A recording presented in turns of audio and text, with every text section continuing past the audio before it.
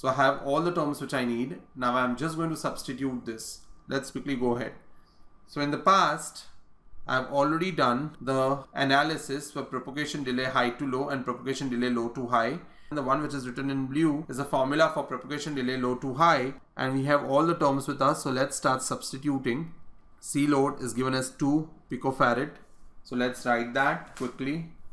2 into 10 raised to minus 12 upon Kn. Kn is nothing but mu n cox W by L of NMOS, which is 20 into 20 microampere by volt square, which will be nothing but 400. 20 into 20 is 400, correct?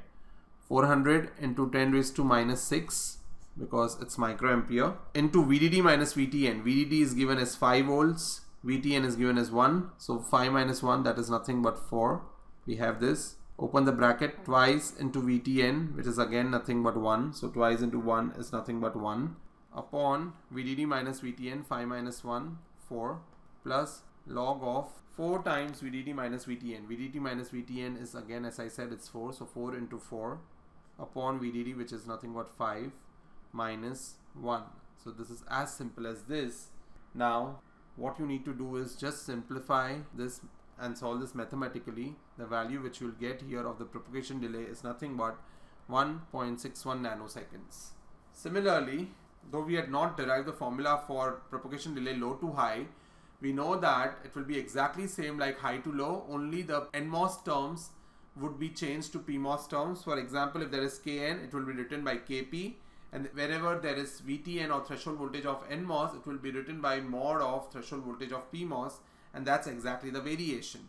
So let's quickly do propagation delay low to high. Again, C load is given to us 2 into 10 raised to minus 12 upon Kp, which is 10 microampere by volt square into 20. So that is 200, correct?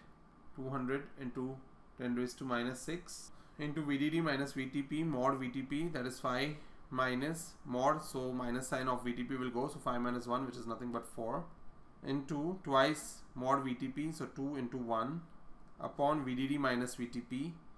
VDD is 5, VTP is 1, so this is nothing again but 4, plus log of 4 times VDD minus VTP, so 4 into 4 upon 5 minus 1. If you solve this, we'll get 3.22 nanoseconds. So low to high propagation delay is 3.22 nanoseconds, and propagation delay high to low is 1.61 nanoseconds. And we know that here the effect of PMOS is present, and PMOS are slower, so this delay has to be a higher value compared to this, because here the effect of NMOS is present. I hope you have understood the question, and you have also understood that it's a very straightforward term if you know the equations which we have already derived. Just you needed to interpret the question, and after that it was very straightforward. Thank you very much, and stay tuned for further clips.